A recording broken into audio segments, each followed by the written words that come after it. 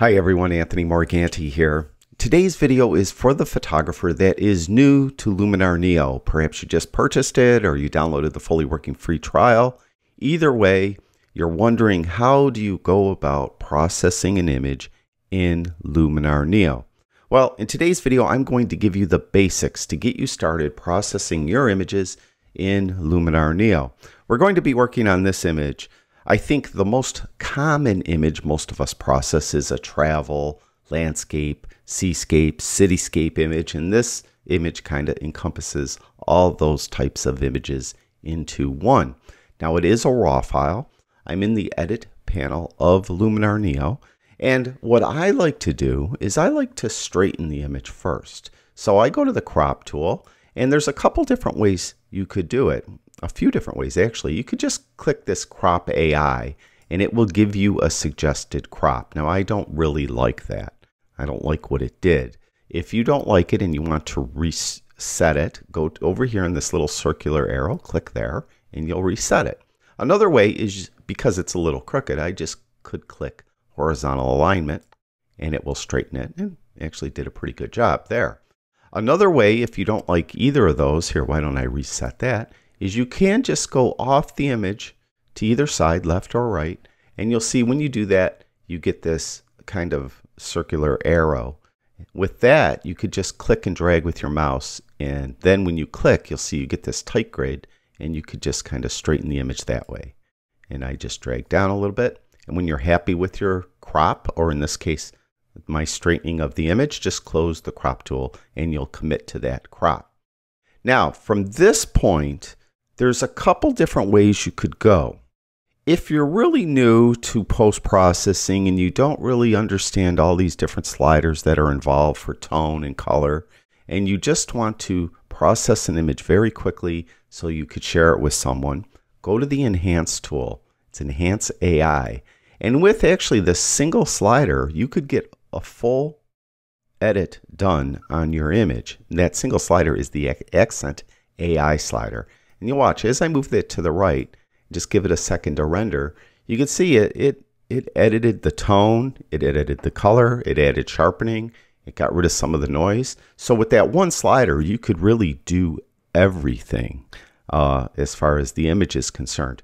If you need the sky to be processed a little more, you could go to that Sky Enhancer AI and move that to the right. And that generally adds contrast and makes the blue a little bluer in the sky. Now, I'm not going to use this tool today, so I'm going to reset it so that we'll go back to the beginning.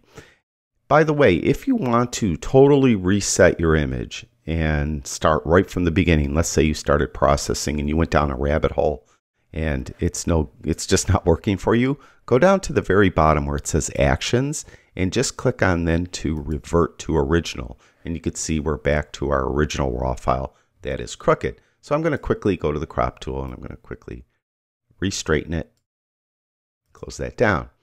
Now, the way that you're probably going to want to process your image is using the Develop tool first. And you could see, because this is a raw file, it says Develop Raw. If you're working on any other file type, it will just say Develop.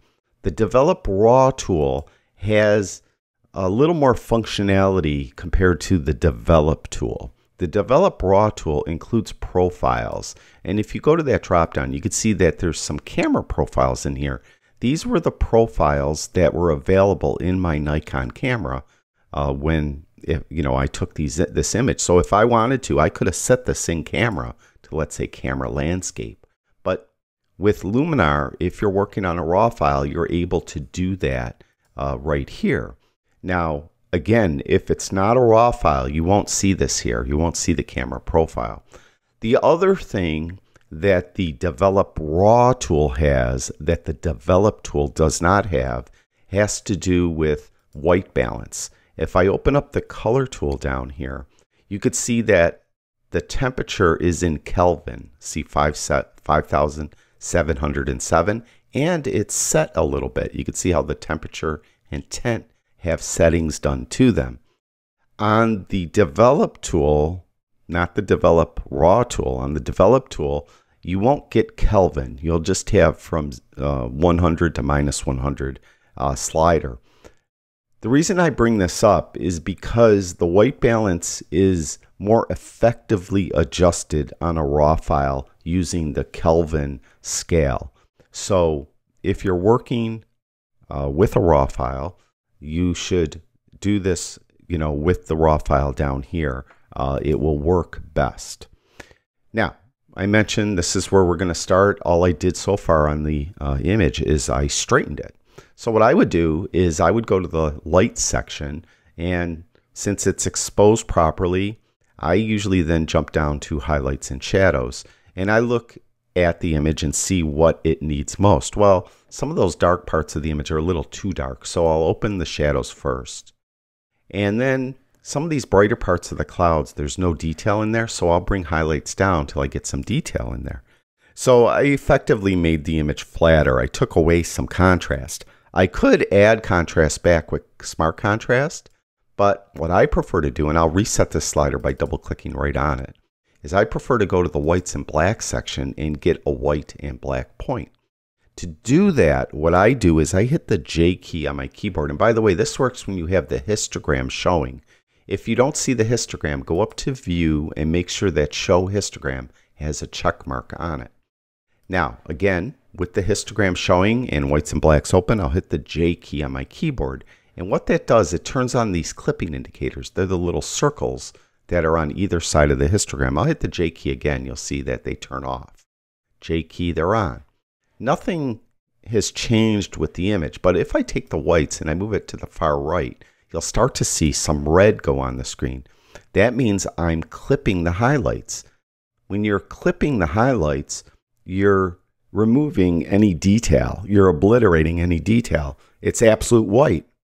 So if you go to print this image with the highlights clipped, you won't get any ink put down on the paper at all. Typically, I don't like to clip the highlights at all, so I'll take that white slider and back it off until all that red just disappears. And I don't see any red anywhere. So that is the point, it just disappears. For me, the way I process my images, that is a correct white point. Similarly, for blacks, if I move that to the left, eventually you'll see blue go on the screen. That means we're clipping the blacks or crushing the shadows. Most often, people don't like to do that either. If you're going to print that, you'll just get black ink put down there and there won't be any detail. Now, personally, I like to clip the shadows just a little bit. So I will adjust this, usually let it render. So there's just maybe a little bit of clipping going on down here for me and over here. For me, that just seems to add a lot of tonal range to the image that I like. So that looks good to me. Turn the clipping indicators off, hit the J key again. So we've done the light section. We've done the blacks and whites section. Now we could do curves. Sometimes I might do something with curves. If I think maybe the midtones are a little dark or a little light, I'll go right in the middle, let's say, and move this around to try to affect the midtones. Or maybe I'll use this to add contrast. I'll put the S curve in here, something like that, to adjust curves. Now in this case, I don't think it really needs much done here. I'll just kind of straighten these out a little bit. I think something like that, maybe just bring those up just a little bit. So that's optional. Curves is maybe an advanced tool. If you're new to post-processing, you might not want to use curves right away. You don't have to. Just because a tool is available doesn't mean you have to use it. So that's curves. Next is color. There's, I mentioned before, if you're working on a raw file, you'll have the temperature adjustment in Kelvin, in the scale of Kelvin. So you could adjust that. Also, you could get a white balance by going to this drop down or going to this eyedropper. Click on the eyedropper and you could click something that's supposed to be neutral. Neutral means it's either white, gray, or black. So you could click on the clouds and that will give you a white balance adjustment because that's white, of course. You just don't want to click on anything that does have color in it. That would throw off the white balance adjustment. So that's fine. We could add some vibrance or saturation. The difference is Saturation will adjust every color equally, meaning if I take saturation and I move it to the right, it's going to increase the saturation of every single color equally, and it will oversaturate colors. So when I move it to the extreme right, you can see a lot of colors are oversaturated. Similarly, if I move it to the left, it's going to remove color from all the colors equally till eventually I have a black and white image. Now, vibrance, on the other hand, will bring colors to saturation, but it won't oversaturate anything if you move it to the right. Furthermore, vibrance doesn't affect yellows and oranges as much. So if you have a person in the image, it will not affect their skin tone. You could try this out on an image that has a person in it. Move saturation to the right, and eventually you're going to need to give them a sunburn. With vibrance, you'll notice it doesn't affect their skin as much. So vibrance might be a better choice when you have an image that doesn't have saturated color, or does have saturated colors, and may have a person in the image. On the other hand, if you have an image that doesn't have saturated colors, you may want to move saturation and doesn't have a person in the image. So there's my adjustment there. You can, of course, move them both if you find that you need to. Next, we have sharpness down here, and this is pretty sharp as it is. What I like to do is zoom in on something with detail, like City Hall off here in the distance, and move this to the right and give it a second to render, and look at the sharpness. And you can move with the different sliders. Masking will move it away from like large swaths of like areas of the image that do not have any detail. For instance, this blue area here has no detail. If you add sharpening to the image globally, it will start to enhance any noise that might be in this section. What you can do is move masking to the right, and you'll notice it will keep the detailed areas sharp, but it will remove the sharpening from those areas that don't have detail, and it will not allow it to enhance noise. Now this image was shot with a Nikon Z7 II with an ISO of 64, so there really isn't a lot of noise, but I could come in and move around like the luminosity slider a little bit to the right. That's the luminance noise, and there's color noise. If there was, I could remove those. But as I mentioned, this was shot at very, very, very low ISO, so there's not really a lot to worry about there. Now, as far as optics are concerned, auto distortion corrections, you can click that. Fix any chromatic aberration. It doesn't hurt to click those all the time. And auto defringe. It doesn't really affect the image overall visually, but it will get rid of any fringes you might have induced when you were doing adjustments, or any chromatic aberration that was introduced by your lens. And of course, it will fix any distortion that was induced by your lens. Done automatically. You can come in and move the sliders if you feel you need to adjust them further. Transform tool, typically on cityscapes, a lot of times if you're using a wide angle lens and you're not shooting straight on, you have the camera tilted up or down, you'll get some type of distortion. Usually the buildings are falling backwards. In this case, they aren't falling backwards too much, but if they were, you can move this vertical slider to the left and make them stand straighter up. And then horizontal, similarly, if you were doing different distortions induced by a wide angle lens when you're shooting any type of scene that should have very straight verticals or horizontals or very square corners. So if you're doing real estate photography and you're using a wide angle lens on a room and the corners aren't like at 90 degrees, the lines are distorted, you could come in and move these sliders to take care of all that. So far, I think we're done pretty good. Now, let's close this down, and I want to make you aware of something. Notice now it doesn't say develop AI anymore, it just says develop. And I mentioned that the develop tool doesn't have any profiles. You see there's no profiles compared to the develop AI tool. And also, if we go down to color, you can see that the temperature is not in a Kelvin scale anymore. It's going from 0, or it's set at 0, and it will go to 100 and minus 100. With Luminar Neo, you could put more than one instance of any tool. So let's just say that I want to go back in and readjust the blacks adjustment I did. If you go to develop and try to redo it here, you're adding another instance of the develop, and you notice all the sliders are zeroed out. What you need to do is go to edits, and all your edits are kept track here in reverse order. And here's my develop raw tool that I did earlier. If I open that up, you could see there's my edits. And I mentioned, let's say maybe I want to readjust the blacks a little bit. So you could readjust anything. So that's kind of the power of this application in that, let's get rid of that one, we don't need that. In that you could go back in and readjust things by going to the Edits tab, or you could add more than one instance of any tool. So if I wanted to add another instance of the Develop tool, but this time I wanted to only affect the sky, I could open up this instance of the Develop tool. I could go to Masking, and I could go to AI Mask. It will examine the image and find different elements in the image. And once it does, it will give you the choice of editing those elements independently of everything else. So it found sky, architecture, water, transport, which are the boats, and man-made ground, which is probably up over in here. But I wanted to edit the sky, so I'll click on sky, and you'll see that eventually a red overlay will appear showing us it's the sky. So we could go to adjustments, and I could add some maybe contrast to the sky. Or I could add some sharpness to the sky. So these effects, and here I'll show you, it's only affecting the sky. See?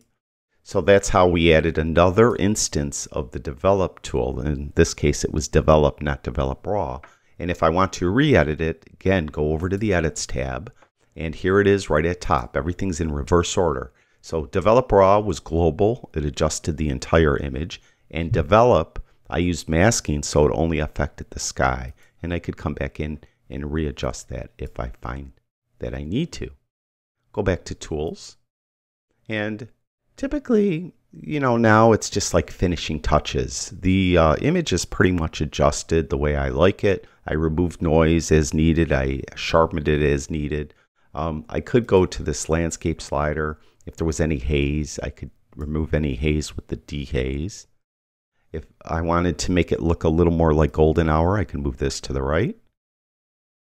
So it just kind of gives it a little more warmth. If I want to enhance the foliage, I move this to the right. And you can see it kind of adds a little more like yellow to the greens, like especially in these bushes down in here. I don't really like that, so I'm going to undo that. I'll undo this a little bit.